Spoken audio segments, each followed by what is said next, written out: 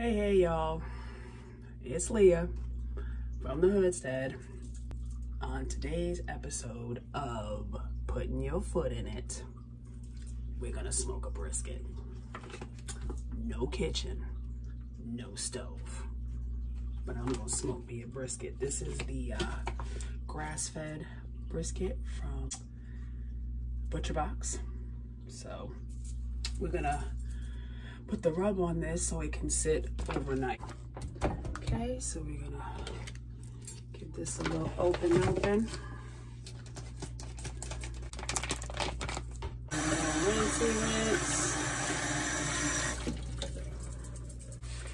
Give it a little patty pat and dry it off.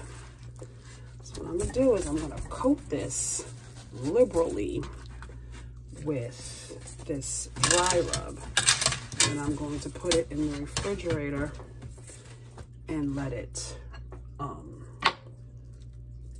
just marinate overnight. Just give it a nice liberal coating with this all over.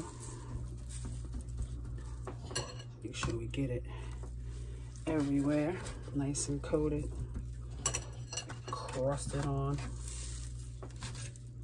Okay, so we're gonna turn it over now. Cover it up on this side.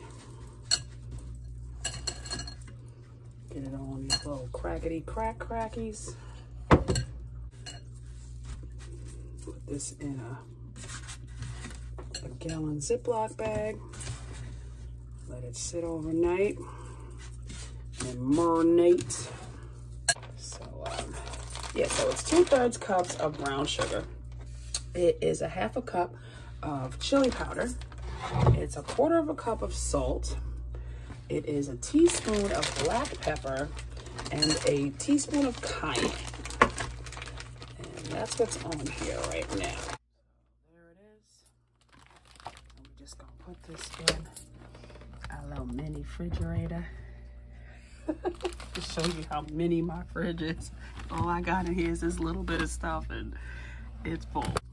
I'll see you tomorrow. All right, it's the next day.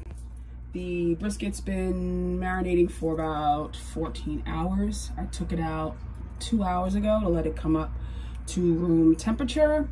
Okay, so what I'm using is the Nordic Ware stovetop kettle smoker.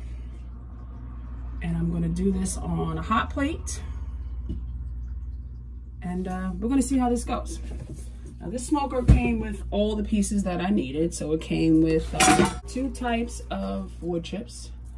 You have apple and you have hickory. Now I'm gonna use hickory.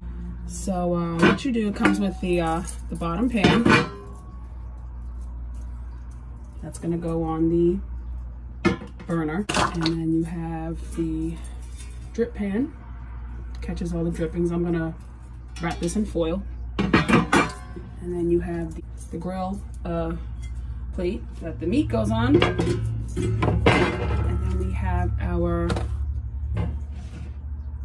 lovely brisket. Okay, so now you put your stove on medium-high heat. You put in 1 to 2 tablespoons of wood chips, goes in the bottom. Sprinkle it all around in there. I'm gonna do 2 because it's beef and beef can withstand a lot of flavor. So I'm gonna spread this out in here like that. Okay. So later on I don't have to do any real scrubbing. Okay, and then that goes in the bottom. So, drip pan goes on top of that. And then we put our lovely brisket right on top, like that. And then we put the lid on. So you put that on. And then we put the thermometer. We insert that into the hole, making sure it does not touch the meat. Depends on, you know, size, heating element, all that good stuff, but that's where we're at right now. So come back in about an hour. We'll check on it. All right, see you in a little bit. Always got to make sure we, when you're smoking indoors, that you vent it. Y'all know I ain't got no hood over my cooking, so I use a window fan and it sucks all the air out of this whole little place. So yeah, because you know it's tiny, so that should be enough. It's literally very close. If it gets worse, then I'll just open the door. Okay, it's been an hour and we haven't even gotten up to 150 yet. So apparently this hot plate is not strong enough. I'm gonna try to put it on my induction cooktop and see if that works.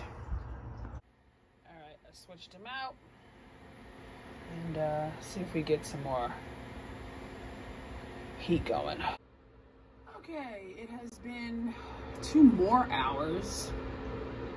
So we have finally reached temperature. So now it should be another 2 hours. We started this at 3:30. It is now 6:18. So hopefully this will be done by 8-9 o'clock. I'm gonna open it and we're gonna see what the temp is at this point.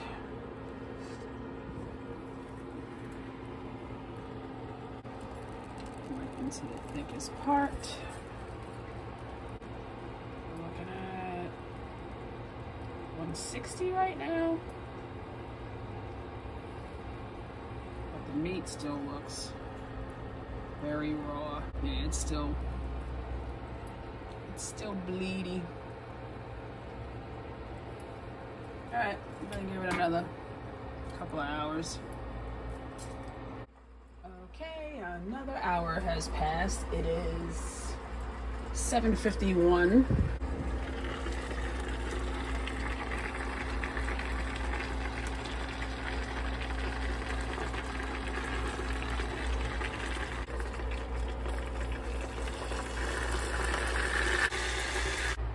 The juices are running clear.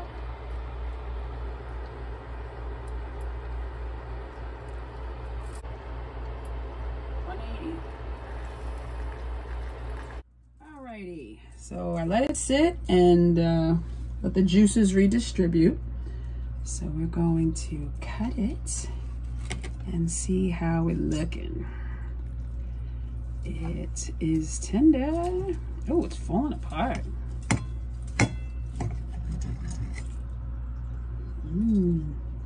Let's get in here. Let's get in here. It's cooked. It sounds juicy.